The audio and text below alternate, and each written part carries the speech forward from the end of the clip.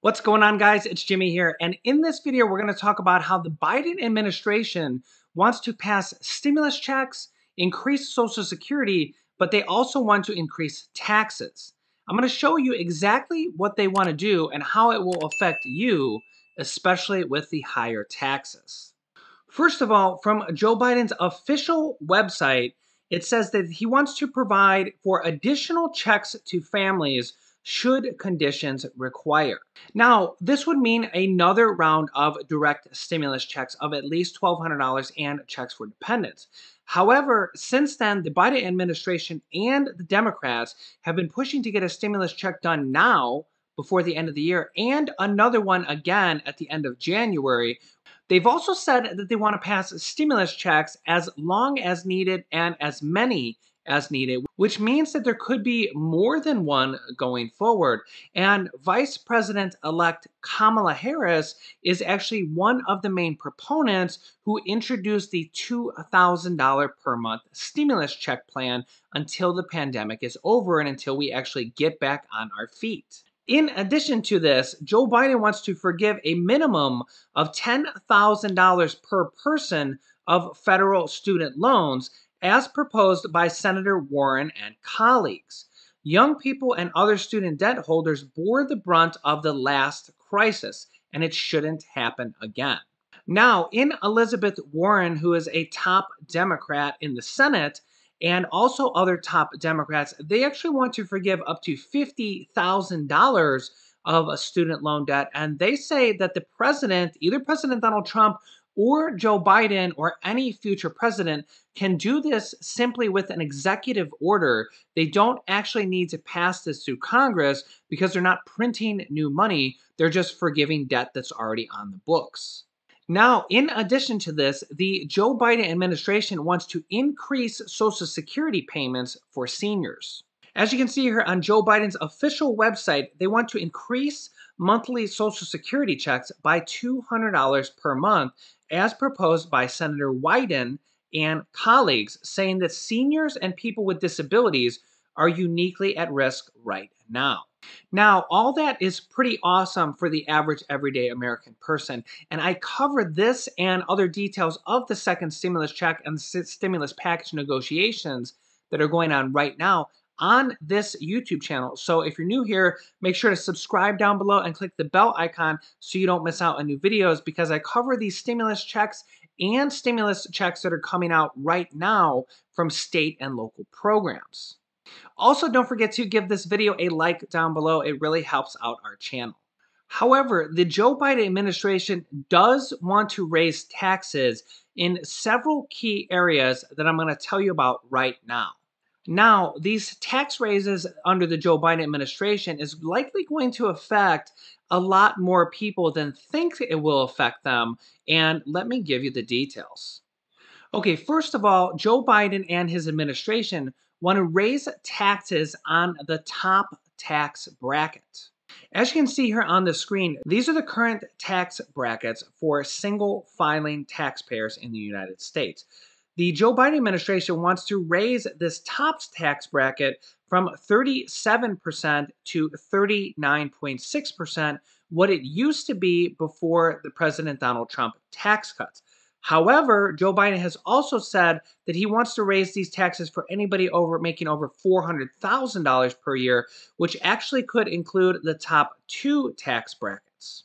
Now, remember those Social Security increases? Joe Biden administration wants to increase Social Security payouts for people on Social Security and SSDI and railroad benefits of $200 per month. That's $2,400 per year.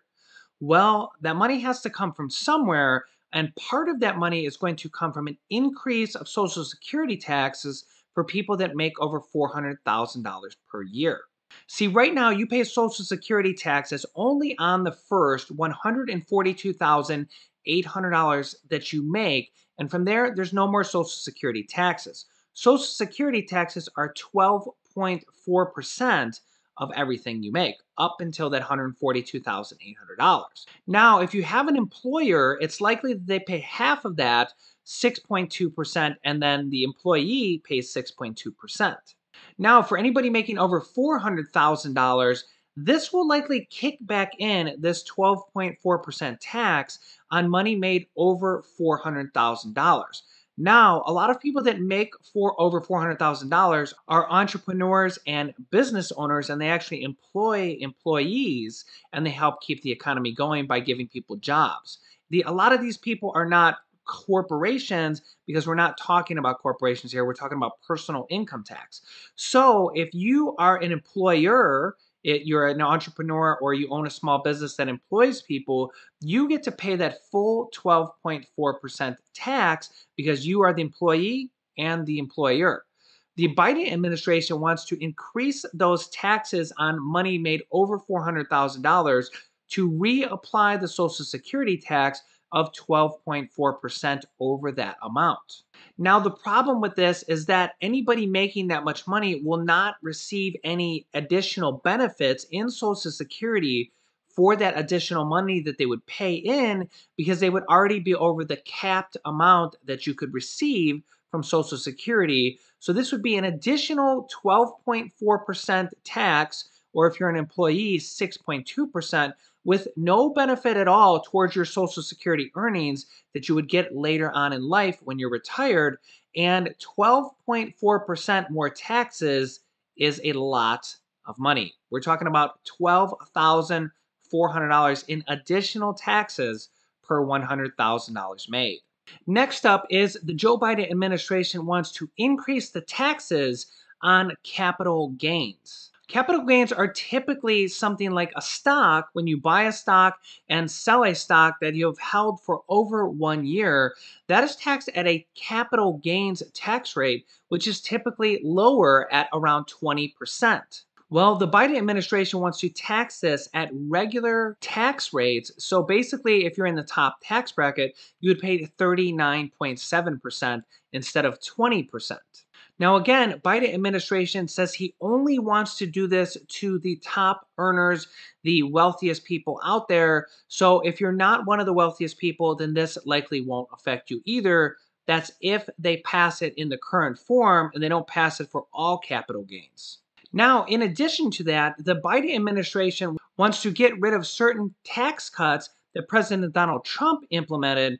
And the first one is an increase of taxes to corporations. Biden wants to get rid of the Trump tax cut on corporations, which is currently reduced down to 21%, and he wants to raise it back up to 28%. Biden also wants to implement a minimum tax for corporations because of corporations like Amazon, who can get away with paying $0 in federal tax on over $11 billion just in 1 year alone.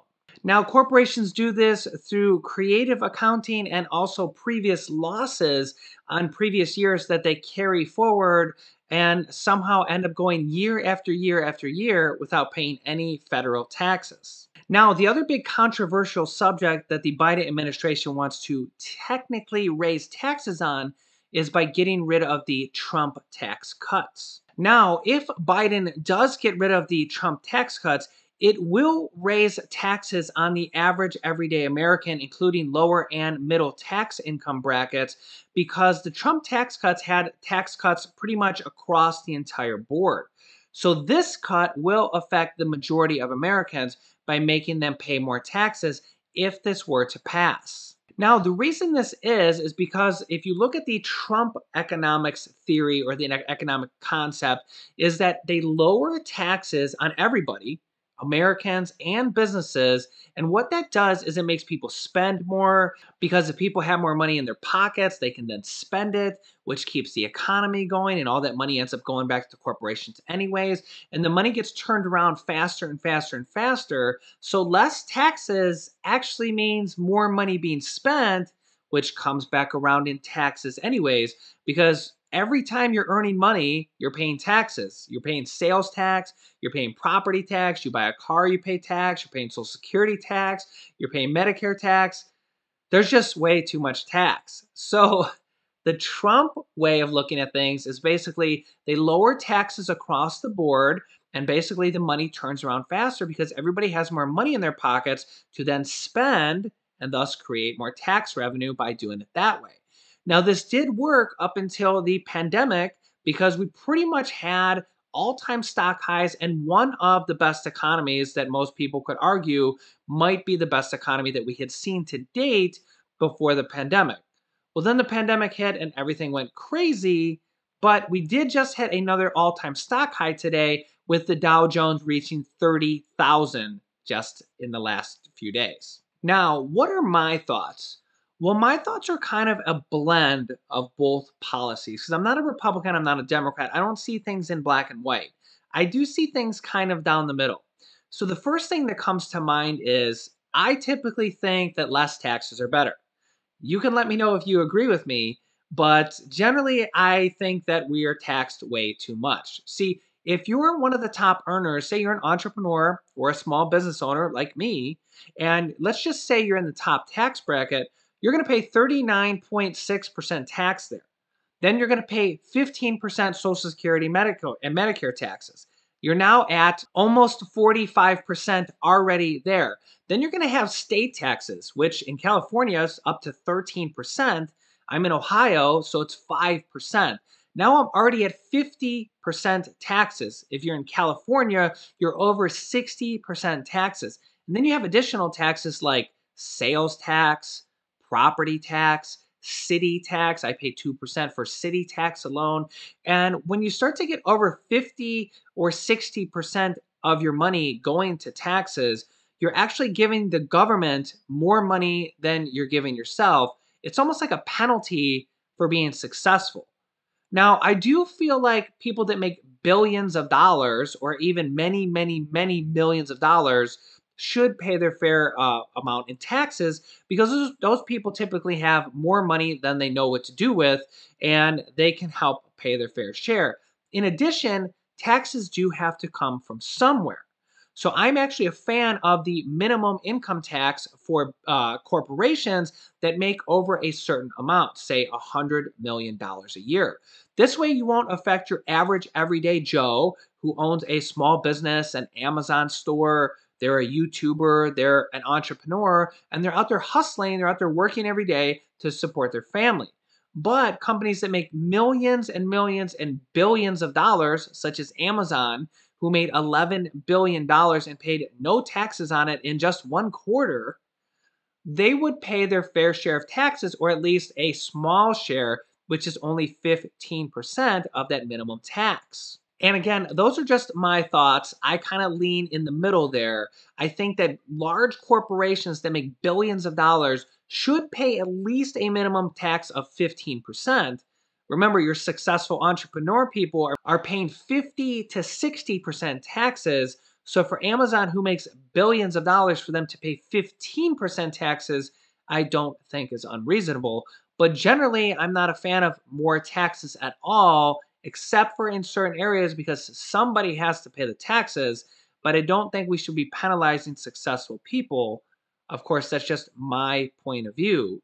You can let me know your thoughts down below in the comments. Do you think the Trump way of paying less taxes all across the board is better? Or do you think the Biden way of raising taxes in multiple different areas and getting rid of tax cuts is a better way for the country to move forward? And don't forget to subscribe down below so you don't miss out on new videos like this and the second stimulus check coming out. Don't forget to like and share this video so others like you can see this video also. And you can click on this top video here to watch my newest video next. And this video teaches you how to start your own business selling products on Amazon FBA. I have dozens of students that have replaced their entire 9-to-5 income selling products on Amazon, and I teach them how to do that. Click on one of those videos to watch them next. Thanks, guys, and I will see you in the next video.